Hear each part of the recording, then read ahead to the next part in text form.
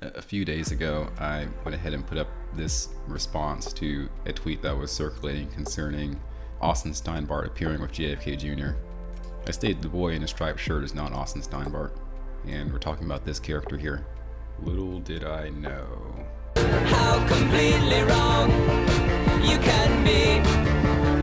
For all I know, that assumption of mine could still be correct. It's just important to know you shouldn't really reject things out of hand. How completely wrong you can be. So we have this fascinating video, which with an alleged air date in 2007, which shows a man in a striped shirt, the bobble haircut, who many are identifying as Austin Steinbart. Texas Godmother III shows some early pictures of Austin, presumably from his Facebook account. Here's an earlier picture from 2008 that shows Austin with a bob type haircut. So here we have this video uploaded by Wing Commander titled JFK Jr. Alive in 2007 enhanced video. The uploader attributes an individual named George who provided a link to this particular video. The individual who begins speaking in this clip is Major General Albert Stubblebine. It's noted that his active duty career spanned 32 years. He recently died February 2017. Mr. Stubblebine goes on to describe specific doubts he has concerning the September 11th attacks. This specifically with regards to airplanes striking into the Pentagon. Starting at about 3:36 in this clip, two characters enter the scene who are culturally very relevant to Q and MAGA. This uploader focuses on JFK Jr., but this other young man is interacting with the alleged JFK Jr. Many speculate that is Austin. I'll go ahead and play the clip. Made marks on the side of the Pentagon. One person counteracted my theory and said, oh, well, you got it all wrong. And the reason that it's wrong is that as the airplane came across, one wing tipped down and hit the ground and broke off. I said, fine, that's possible. One wing could have broken off. But if I understand airplanes correctly, most airplanes have two wings. I haven't met an airplane with only one wing. I'll go ahead and stop the clip here. As I'm sure you are aware, JFK Jr. passed away at the age of 38 on July 16, 1999. Here's a video of a younger Kennedy at the 1988 Democratic Convention. Playback speed slowed.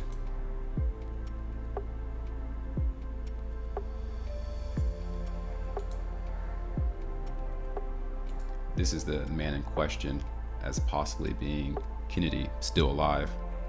Given JFK Jr.'s age at death, he would have been 46 years old when this video was taken, assuming he lived 2007. So where was the mark for the second wing? Okay, one broke off. There should have been a mark for the second wing. So you get a clear picture of this guy's profile. Here's a side-by-side comparison.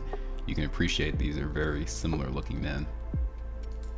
Note the height of the bottom lip from the bottom of the jawline, compare here. Note the height of the philtrum underneath the nose, also the pointedness of the nose. Say what would. So here's our lateral view of the young man people are saying is Austin Steinbart. I'm going to focus on the JFK Jr. character for now, but I will be returning to Austin shortly. For this still image, you can appreciate some of the features I just mentioned to you. Here the lips, the bottom lip is a decent height, appears to be at least 4 centimeters from the bottom of the jawline. There's also a rather decent height from the upper lip to the nose there. You can appreciate the eyebrows, which are thick and wide in this individual's case. You have the dome of the forehead with a little bit less hair. You can call this the forelock zone with temporal recession. We can appreciate some of the anatomical differences here in the lateral view. The jawline of this individual appears to be an underbite. Typically have like a neutral jawline, underbite, or a little bit of overbite where the jaw jets out. If you look at JFK Jr. here, there's also a bit of an underbite. This is an appropriately receding hairline for an individual who you would guess to be between 46 and 50 years old. You may appreciate that the ear and nose is larger in this individual than on this individual. This could possibly be explained by the fact that due to the cartilaginous nature of the materials involved, these body parts tend to grow with age. The neck is thick and robust for both individuals. You see more of this guy's neck is exposed due to a much lower collar line than this individual. You see they both have the top portion of the ear partially covered with hair. One potential discrepancy between the two individuals is the brow ridge area. It appears to be larger and eyes more deep set compared to this individual here. Though that said, it's noted that the lighting is completely different between these two shots. With this lighting, there's shadow underneath the brow ridge. I do not think that the brow ridge leads to deeper eye sockets with age, but you can correct me if I'm wrong. Here we have a TV interview of JFK Jr. from 1998. Comparing these two images here, you can really appreciate the breadth of the upper face as well as the relative increased height between the bottom of the eyelids and the bottom of the jawline for each of these individuals. They both have a similar long nose. Here we have both individuals looking up. The graininess of this footage is not very helpful here. Still, you can appreciate that these two men appear to be very similar.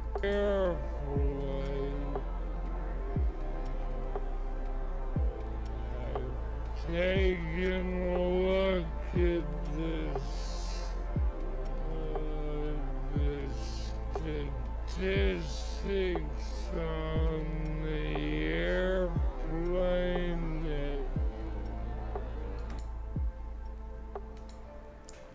Now we'll go ahead and focus on the Austin character. Our very best shots of this individual are the initial lateral shots. Very careful to not say what. You have a good profile right there. You see exactly how much the nose jets out there. You can see the shape of the dome of the forehead. You can see that there's a slight underbite. You can see the sharpness of the jawline.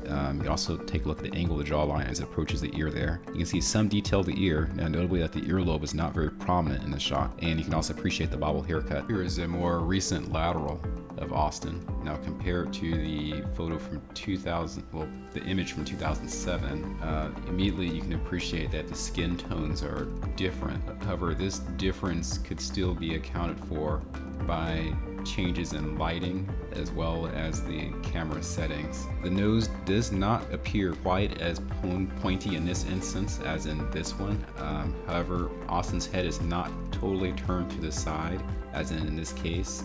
It is clear that both these individuals have a larger, full defined nose, so you can't really disqualify these being the same person just based on the shape of the nose. The jawline is sharp for both individuals, which speaks towards them possibly being the same. The ear height, as you see, is level with the eye in both cases, so you can't really make a disqualification based on ear height as you could in a video I'd done previously on Derek Chauvin, going back to the Floyd death that spawned so many riots months ago. Now let's take a look at this lateral view in slow motion.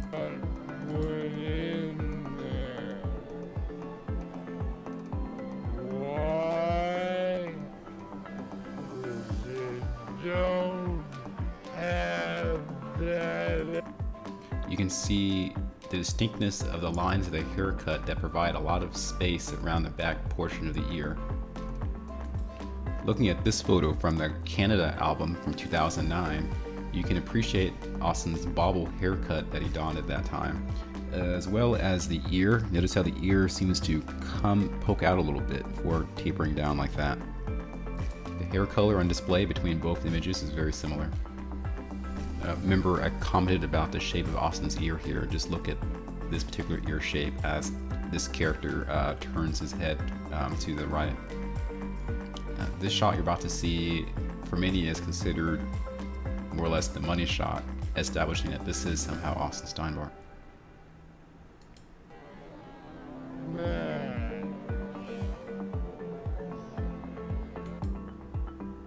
So you have that profile there, which is remarkably similar to this profile. They're very distinct, long face, heavy brow ridge profiles. In this somewhat silly photo, also from the Canada trip, you can appreciate the shadow that's beneath the eyes here. You compare that there.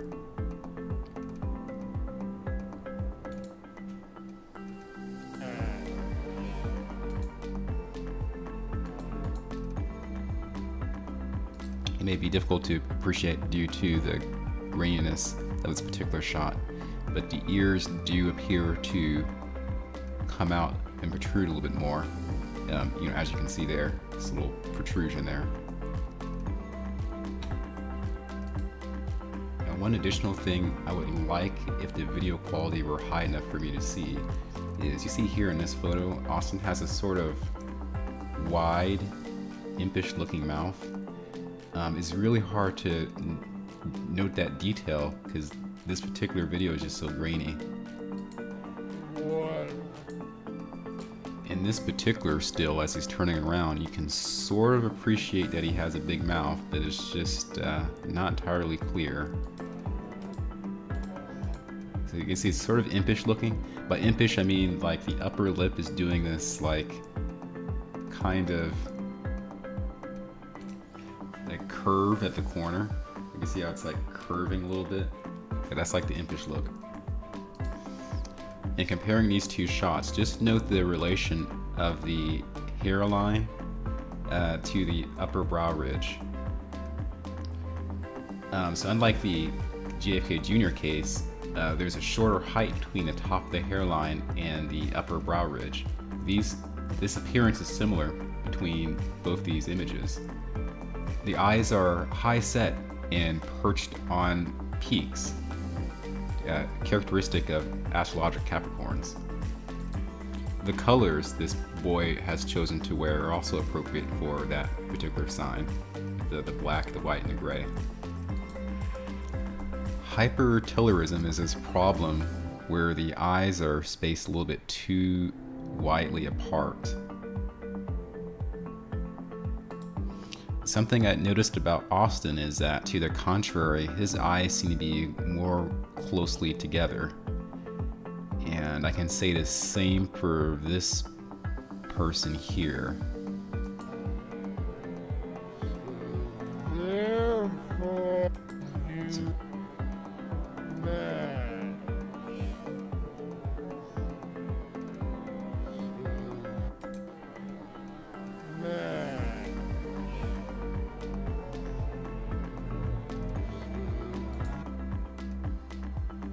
This is the best still for you to appreciate the ear. See how it just comes out a little bit and then slopes down. So it just comes out a little bit there and just kind of slopes down. There's a little point right in the midsection. It's very interesting that both of these individuals seem to have that type of anatomy. Looking at all this evidence at once, it is very difficult for me to rule out that this is Austin Steinbart. Here you can appreciate that the individual who may be Austin appears very similar in height to the person we think may be JFK Jr. Both men have a bit of a hunched back and are stooping forward a bit. It's known that JFK Jr., at least per this Google finding, was 6 feet 1 inch tall. I believe Austin is about 6 feet 3 inches tall, or 6 feet 2 inches tall. So the first question I have is, why would two men, each with their own mythos, with some secret claims to fame, why would these individuals appear in the same dated video from over a decade ago? Did the universe somehow want this to be found in order to drive endless speculation? Or did the universe want this to be found in order to help connect threads of mildly increased assurance for those following all of the breadcrumbs that a massive coordinated push to change the world for the better is occurring, which requires reality manipulation and some alteration of events of the past? To give you an example of what I mean, here's a video from the Affected Collective YouTube channel that describes a potential reality manipulation where CERN was able to create an old music video, in a sense advertising themselves, this video with its own interesting anomalies. Illustrated a little better for you. So you see this person standing back here in the white robe looking away. That's weird, but there's this other person, question mark, who looks like they're in a blue dress and maybe even has a dog with them. I've been getting really weird anomalies. Anyway, watch the person disappear. The body disappears into like nothing. So let's watch it again in slow-mo. It's bizarre.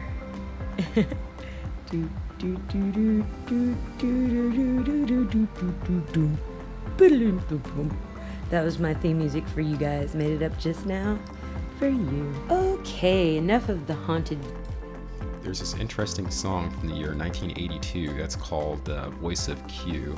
There's a particular lyric in here that I just want to note. Open up your mind. You will send your thoughts throughout time. Open up your mind. You will receive thoughts throughout time. Prepare to receive transmission.